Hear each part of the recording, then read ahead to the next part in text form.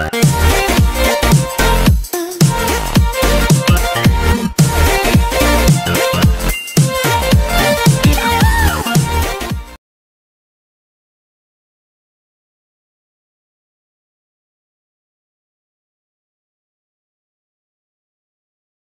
guys, I hope you are all doing well. Let's see today's question. So today's question we are taking this up from the topic of definite integrals, and we are taking this question from year 2023 of JEE mains. And if I talk about the question which is given to us here, the question tells us that limits from 0 to 1 upon 5 plus 2x minus 2x square. In the other bracket, we have 1 plus e raised to 2 minus 4x dx, that is equal to 1 by alpha log to the base e alpha plus 1 upon beta, where we have been told that alpha and beta which are present that are greater than 0, and we have been asked to find the value of alpha raised to 4 minus beta raised to. So we need to find the value of this entire expression where alpha is raised to 4 minus beta is raised to 4. And the four options that are given to us here, the options tell us minus 21, 21, 19, and the last option given to us is minus 9. So we need to figure out which of the following four options is the correct one given to us. Let's first try to solve the integral that is given to us. We need to frame this entire answer of the integral in this form. So we can just compare it and find alpha and beta. So let's first try to solve this integral. Integral of 0 to 1, 1 upon 5 plus 2x minus 2x square and 1 plus e raised to 2 minus 4x dx. This is your entire expression. We know one idea from the properties of definite integrals at a to b f of x dx. I can write that as a to b f of a plus b minus x dx also. So if I use the idea, if I write this in terms of this, I can write this entire integral as, let's say this is I. So if I use this property, then I becomes integral 0 to 1, 1 upon 5 plus 2. Instead of x, I will write it as a plus b minus x. So 0 plus 1, 1 minus x, minus 2, 1 minus x the whole square. And the other bracket is 1 plus e raised to 2 minus 4, 1 minus x. Now if I further solve it, I get this entire expression 0 to 1, 1 upon 5 plus 2 minus 2x minus 2. A minus b the whole square gives you a square minus 2ab plus b square. So this is your first expression. The second bracket given to us here is 1 plus e raised to 2 minus 4 plus 4x. So you get this entire expression. Now let's solve this further. So if I solve this further, I get I becoming 1 upon limits from 0 to 1. And the denominator, if I check it out, the denominator is 5 plus 2 minus 2x minus 2 times of 1, so minus 2, minus 2 into minus 2x is plus 4x, and minus 2 into x square, so minus 2x square. So this is your first entire bracket. Second bracket given to us here is 1 plus e raised to 4x minus 2. So I have this entire expression as integral of 1 upon 0 to 1. This becomes 5 plus 2 and minus 2 cancels out. And minus 2x plus 4x gives you plus 2x again. Minus 2x square. So the first bracket becomes same as the previous question which is given. So first bracket is same as the previous question.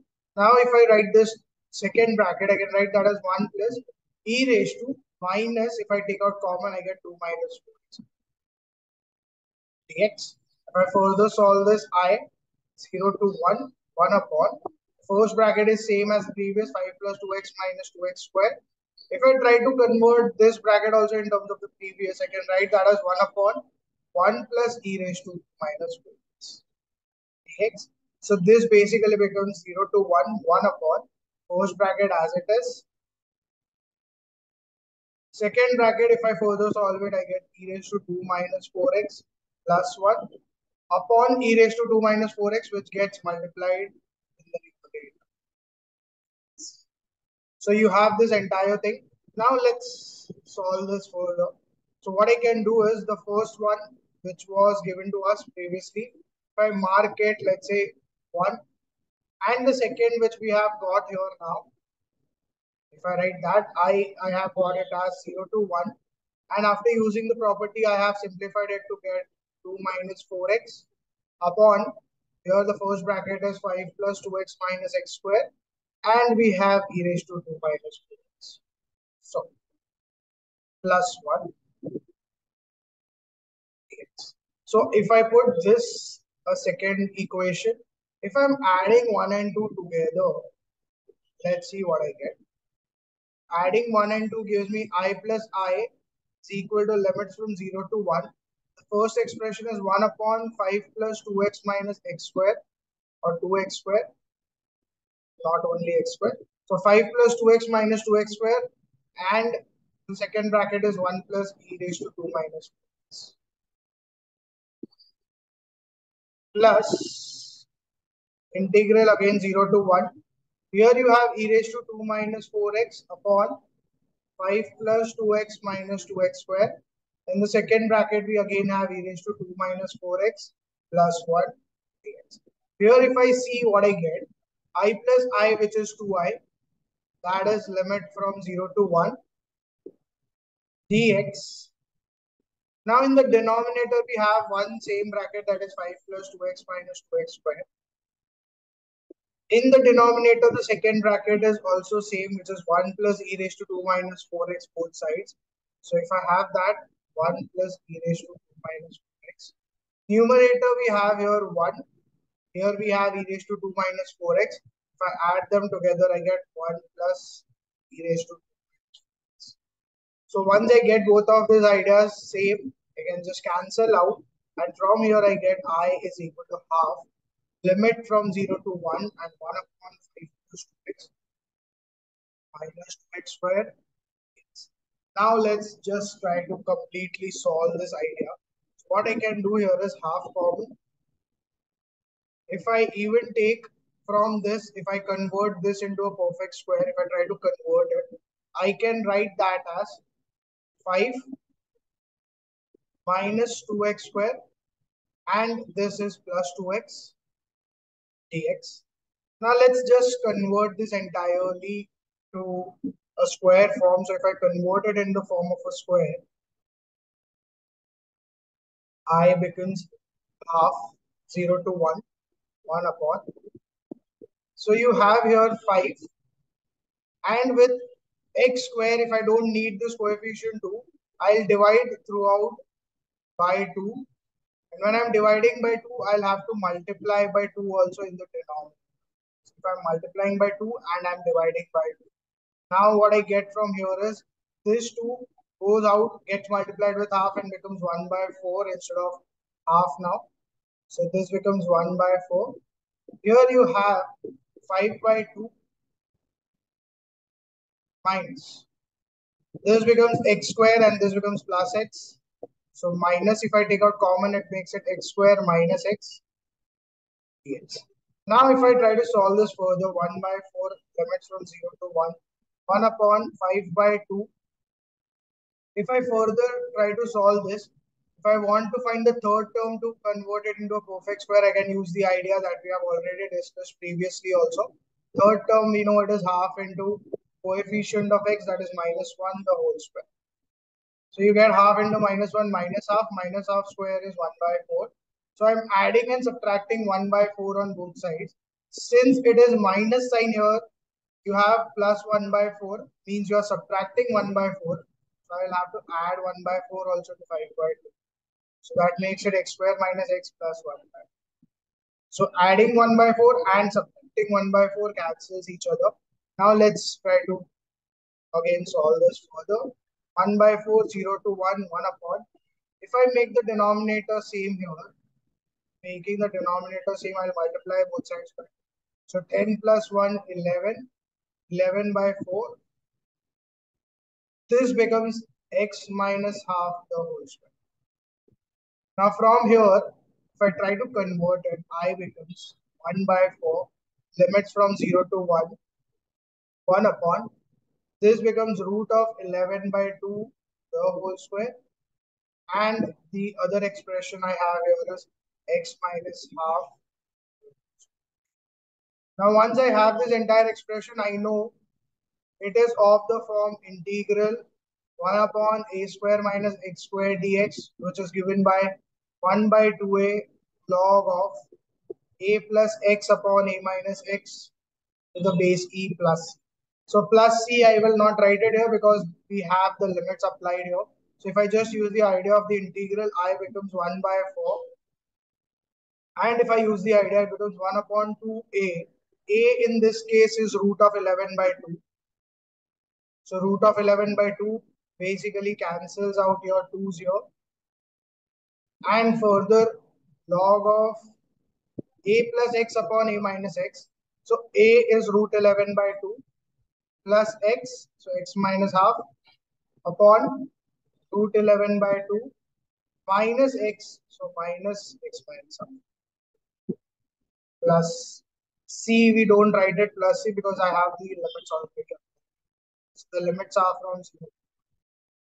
So let's solve it further. Now if we apply the limits here, putting x equal to 1 and then putting x equal to 0, I becomes 1 by 4 root 11 and log to the base e. If I put x as 1, I get root 11 by 2 plus x minus half. So 1 minus half is half. So I get half. And denominator becomes root 11 by 2 minus half because minus 1 minus half. So 1 minus half is half. So minus half. Now if I put x as 0, I get this as log of to the base e root 11 by 2 minus half because 0 minus half is minus half. And here also it is minus half. So minus half into minus half becomes plus. So you get this as root 11 by 2 plus. Now once I have log of a minus log of b, I can write that sufficiently as log of a divided by b. So root 11 plus half upon root 11 minus 1 upon 2 divided by root 11 by 2 minus half on root 11 by 2. So you get this a divided by b. Now once you have this entirely, get 1 upon 4 root 11 log to the base e. When it is divided, if I want to multiply this, the fraction basically becomes the reciprocal here. So it becomes root 11 by 2 plus half upon root 11 by 2 minus half multiplied with root 11 by 2 plus half upon root 11 by 2 minus. So you get that entirely. Now once you get this, basically it becomes the square of the terms because numerator is also squared and denominator is also same, so it also gets squared. So you get here 1 by 4 root 11 log to the base e root 11 by 2 plus half on root 11 by 2 minus half the whole square. If I have the whole square, if I take it on the front side, it becomes 2 by 4 root 11 and log to the base e root 11 plus 1 upon 2 and root 11 minus 1. So 2 and 2 gets cancelled out. Get 2 1s are 2 2s are. So you have this entirely expression as 1 upon 2 root 11 log to the base e. You have root 11 plus 1. You have root 11. Now once you have this entire idea, what I can do further here is I can rationalize this. So if I rationalize this by root 11 plus 1 here throughout, I get this expression turning out I as 1 upon 2 root 11 log to the base e. This becomes root 11 plus 1 the whole square. And the denominator becomes a minus b into a plus b, which is a square minus b square. So I get this as 11 minus 1. So it becomes 1 upon 2 root 11 log to the base e. And here you get this as root 11 plus 1.